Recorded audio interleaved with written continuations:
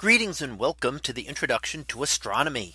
One of the things that I like to do in each of my introductory astronomy classes is to begin the class with the astronomy picture of the day from the NASA website, that is apod.nasa.gov/apod. And today's picture for May the 19th of 2021.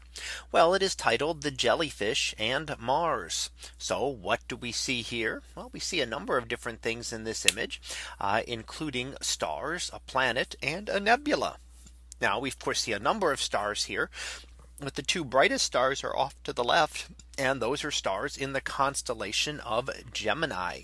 And that's the area of the sky that we happen to be looking at in this image.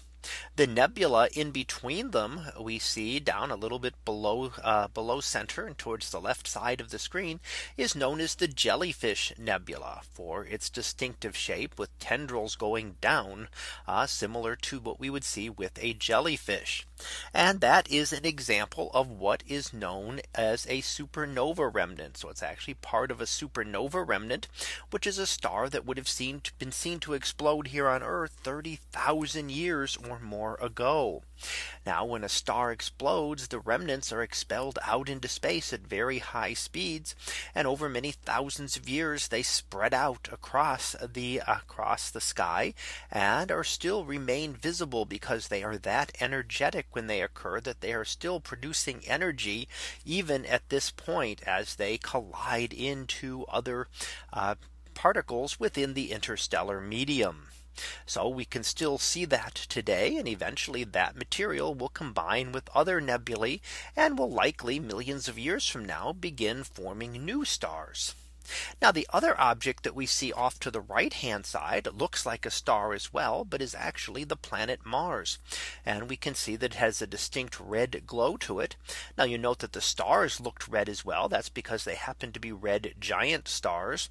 You can also see a number of bluer stars or much hotter stars scattered around the image as well. But Mars appears red because of the color of its soil. So it is very reddish brown color and gives Mars a distinct red color when we look at it in the sky.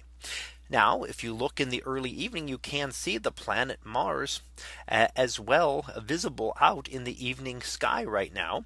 In order to see the Jellyfish Nebula, you would need to have a telescope or binoculars to be able to see that, and of course would not be able to see as much detail as you can get in a longer exposure like this.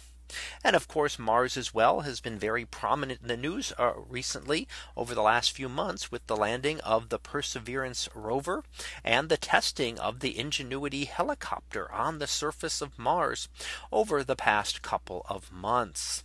So that was our picture of the day for May the 19th of 2021. It was titled the Jellyfish and Mars. We'll be back again tomorrow for the next picture. So until then, have a great day, everyone. And I will see you in class.